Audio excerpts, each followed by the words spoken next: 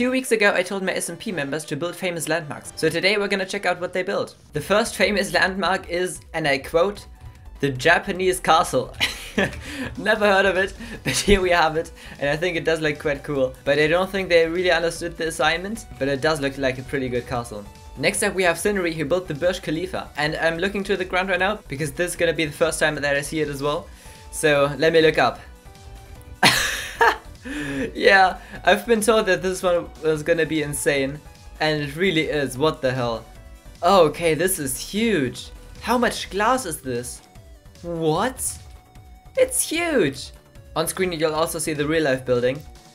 That is exactly how it looks. Oh, it's kind of cool to just fly down here. Oh, this is deep. Alright, that is a great building. Next up we have the Arc de Triomphe. Yeah, I know, I take French classes, I'm so good at pronunciation. This is huge. Wait, how are all the furnaces lit? Wait, what? Oh, he's actually burning stuff, but it's almost over here. This is really cool though. I don't really think it fits into this area, really. I don't know, I maybe would have put it somewhere else, I don't know where either. But that is a huge build. That's amazing. Next up we have the Juanico Bridge. Let's have a look.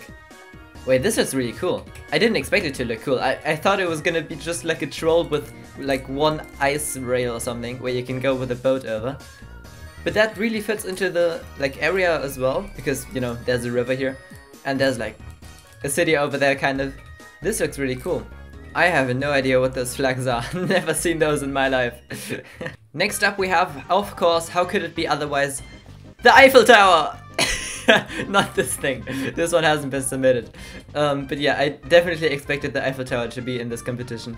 And yeah, here we have it. I think you should have added some lights, like some glowstone or whatever, or those automatic lights that like go on at daylight with daylight sensors. But the structure itself looks pretty good, I would say.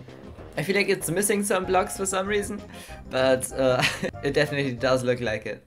But sadly that was it already. I hope to see some more good builds. When flying around I really found some cool builds like this one as well. I mean, this looks amazing. It wasn't the time for that, but the base of the month, which isn't monthly anymore, will be soon again. So if you want to participate in the next building competition, join our Discord server because the IP of the SMP is in there. Anyone can join, and yeah, I'll hope to see you there. As always, have a nice day and I'll see you in the next one. Bye bye.